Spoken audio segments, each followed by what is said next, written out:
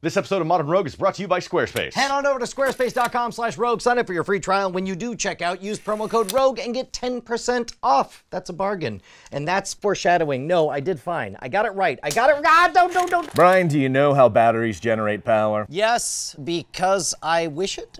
Oh, good. Is it your midichlorians? Is that what does it? Okay, well, why'd you have to make this a racist thing? The Modern Rogue tests battery life with physics. Okay, so in all seriousness, how do you know, absent a battery charger, whether or not a battery is worth a damn? You drop it. Wait, you just drop it and then that's it? Exactly. You can, based on its bounce, tell if it's been discharged to a certain point. Okay, now I saw this animated GIF of a battery dropping and everyone's like, oh, it's clearly dead or whatever. Is that for reals? Is there a chemical reason for that? There is zinc in here. It's more of a gel at first, and as it becomes discharged, it starts to turn into a ceramic. This is like the whole thing about telling a hard-boiled egg from a raw egg, where it's like you spin the raw egg and it sort of like lazily flops around because it's liquid inside, whereas a hard-boiled egg will spin around super fast. I hadn't considered that, but I imagine there are some parallels. Yeah. So when it's a gel, what is what? What makes a battery? Well, you've got your zinc in there. You have your magnesium dioxide. There's an anode and a cathode. Whoa, Professor. What is an anode versus a cathode? Okay, one of them is negatively charged, one of them is positively charged. Okay, got it. Once you connect the two, it starts circulating in there and it starts to turn the zinc into zinc oxide. Okay, so the fresh battery is more gel or more ceramic? It's which more one gel. Is which? More gel. So fresh batteries are more gel, which I would imagine if you were to spin it, it would slow down faster. And I would imagine, I'm just guessing here, but if you dropped it on a hard surface, a fresh battery would not bounce? You are correct. Oh, good. Yes. Good. As it turns into zinc oxide, all of the gel starts to turn into a ceramic with springy little links. It becomes a bouncy lattice work. It becomes a super ball. In fact, a lot of the patents for golf balls include zinc oxide to give them more bounce. That's amazing. Yes, a lot of people believe that the batteries only bounce when they're completely drained. But this study from Princeton has shown that that's not the case. They actually start bouncing at about 50% of their drain. For the record, how cool is it that Princeton is spending money to find this stuff out for us? That is amazing. All right, so we got two batteries. Is it just as simple as just dropping it on the concrete? It is. You have to have the right surface. This table, for instance, is a little too bouncy. It has too much give. Let's test it on a hard surface. All right, you got it. All right.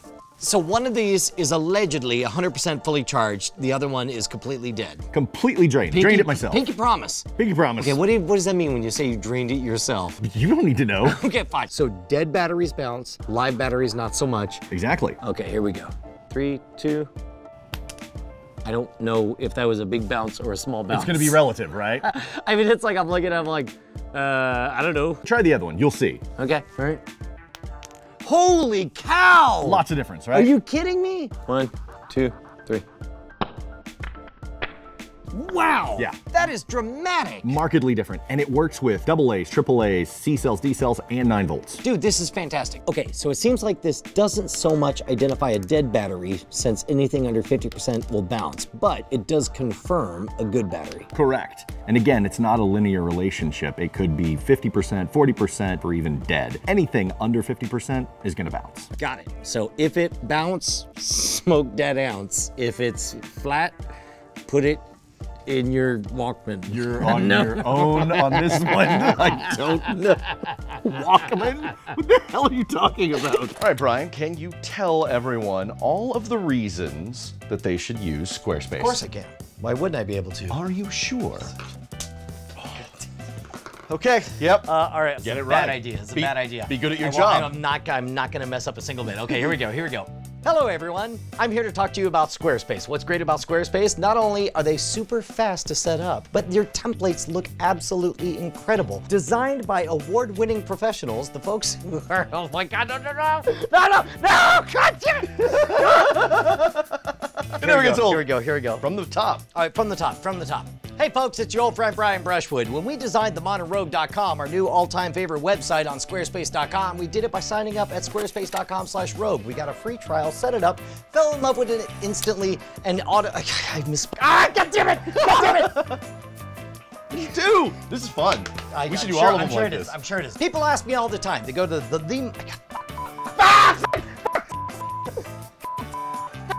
What's that, 3? I don't even want to begin. I'm afraid to begin. Why did we go with Squarespace? Well, in addition to having exceptional 24/7 customer service and having beautiful templates, their ease of use.